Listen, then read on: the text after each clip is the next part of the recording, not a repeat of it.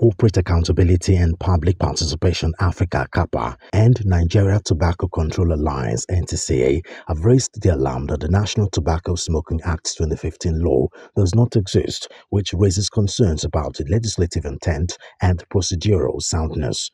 The House of Representatives Committee on Healthcare Services had on Friday held a public hearing to discuss two proposed bills aimed at amending the National NTCA 2015, titled House Bill HB 47 and HB 1151. The proposed bill, titled HB 47, sponsored by Pascal Agbodike, seeks to address gaps in the Principal Act, enhance its implementation, and close loopholes that the tobacco industry continues to exploit. HB 1151 seeks to impose stiffer penalties for violations of smoking regulations. Executive Director of CAPPA, Akimbode Oluwafemi, said that any proposed amendments to the current tobacco control law must genuinely seek to strengthen and not weaken it. Thousands of young Nigerians to be initiated, and most importantly, that they shouldn't be initiated into consuming what is now emerging products.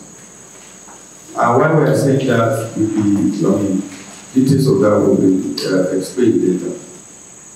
We are deliberately saying that the Act is National Tobacco Control Act, and that any attempt to inject the word smoking into the title of the Act will undermine its objective.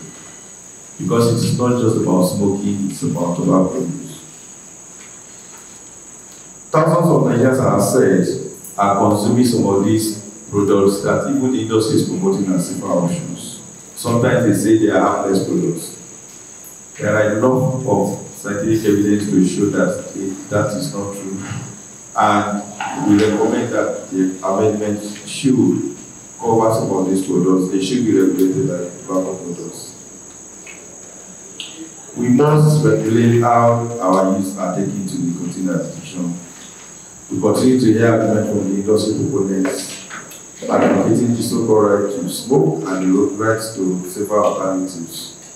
Smoking along with the value is just not a personal choice. It is a public health. Senior Program Manager CAPPA Zikora Ibe re-echoed the need to regulate digital marketing of tobacco and emerging products. To be clear, we are saying that the Federal Ministry of Health and Social Welfare, through the Tobacco Control Unit and the National Tobacco Control Committee, be strengthened by equipping them with the resources, tools, and capacity needed to perform their duties diligently. These units serve as the brain power and operational engine room of the National Tobacco Control Act.